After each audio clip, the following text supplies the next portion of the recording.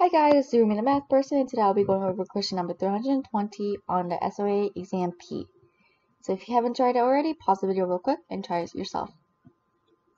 Okay, assuming that you tried the problem yourself, let's just dive right in.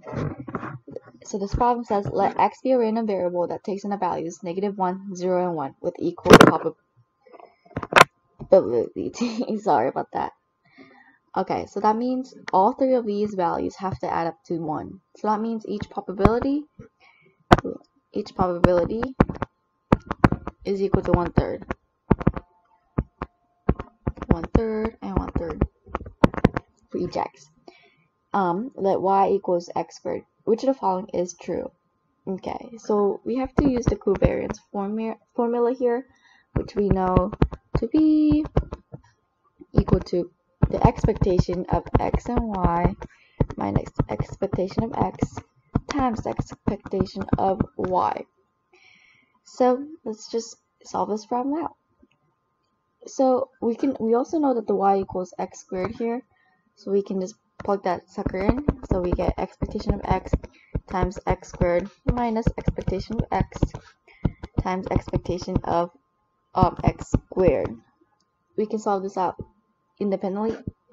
Oh, we also know this is equal to expectation of x cubed, so that's going to help us out with our math a little bit.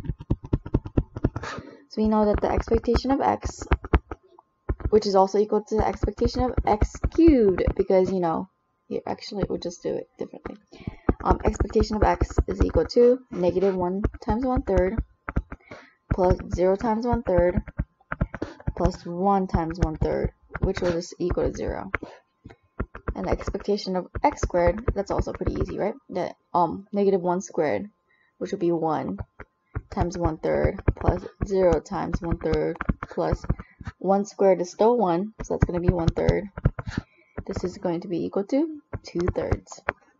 Expectation of x cubed is equal to -1 times -1 to the cubed power, which is just still -1.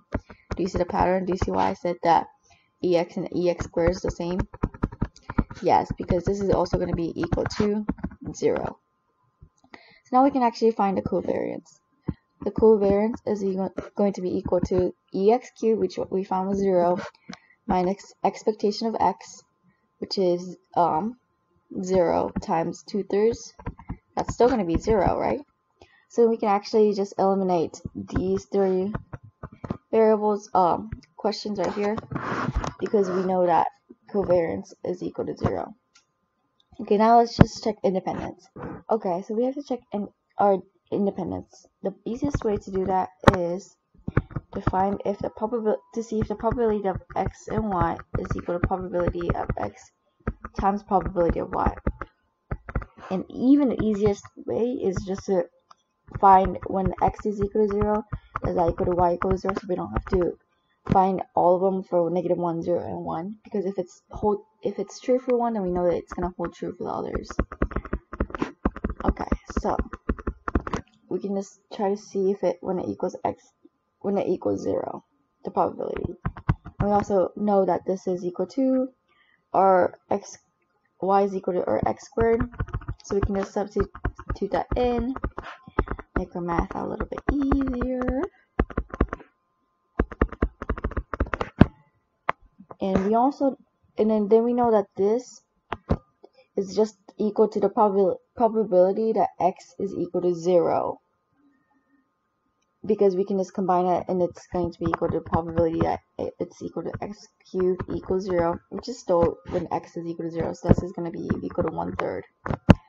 And on the other side, when x is equal to 0, this is going to be equal to 1/3, because and the x squared equals 0 is still 1/3, so this is going to be 1/9. 1/3 does not equal 1/9, so we know this is dependent. That leaves us with answer number